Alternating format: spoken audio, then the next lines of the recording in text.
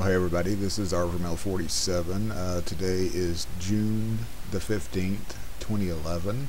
I'm making this video at 12:35 p.m. Central Time. Here's solar wind parameters over the last 24 hours.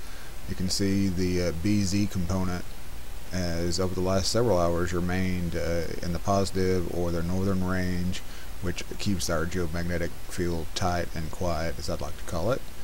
And also the coronal hole that was elevated the speed of our solar wind has begun to lose its geo-effectiveness. In other words, it's rotating out of an area where the stream is hitting the Earth, so the speed's going down. Although we do have a large coronal hole coming from the other side, and actually some other stuff coming from the other side of the sun that's beginning to rotate into view that probably has a little more concern.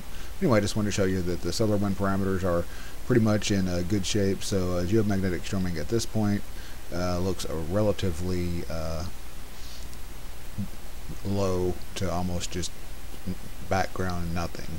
So what I do want to bring your attention to here, this is the magnetogram, which the black and white shows the difference again in the north-south polarity of a sunspot group or just the general sun.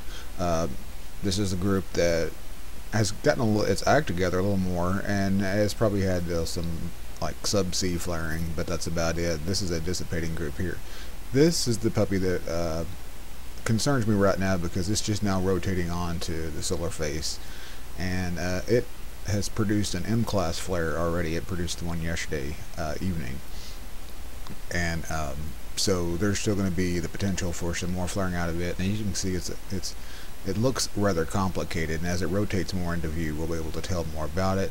But so we've got this guy to deal with coming across, and whatever else might pop up.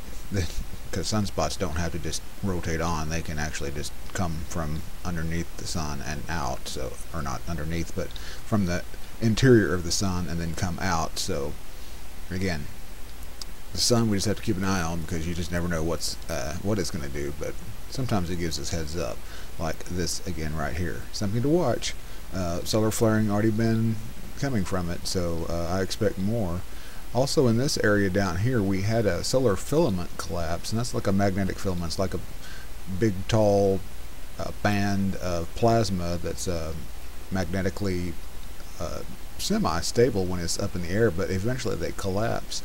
And when it collapsed yesterday, it sent off a pretty good coronal mass ejection. Okay, here's a coronagraph, LASCO imagery, showing that coronal mass ejection right there, very large. In fact, a lot of the parameters show that it probably could give us a glancing blow on Earth, probably on Friday the 17th is right now the kind of the current expected time frame. It came off the sun at about 830 kilometers per second. So again, it looks very impressive. Again, thank goodness it's not like directly Earth directed, but it does show some decent like rounding. If you see when it happens, you see stuff right there. I'm gonna let it go through here again, and I'll show you as it explodes out here.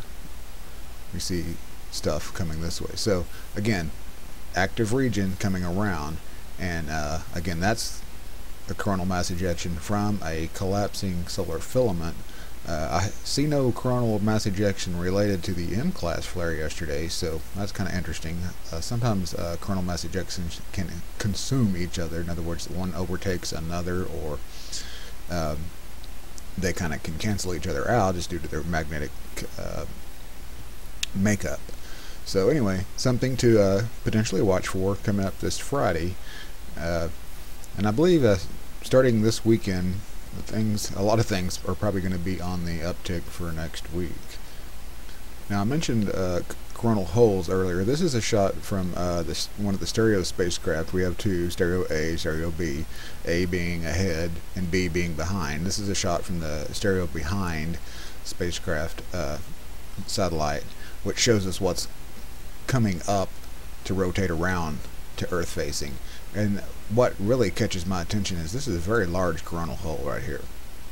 Now the winds are probably coming out of that. In fact, some of the stuff you saw producing that coronal mass ejection could have been part of what was coming out of this coronal hole. Also, we had our filament that collapsed in this area.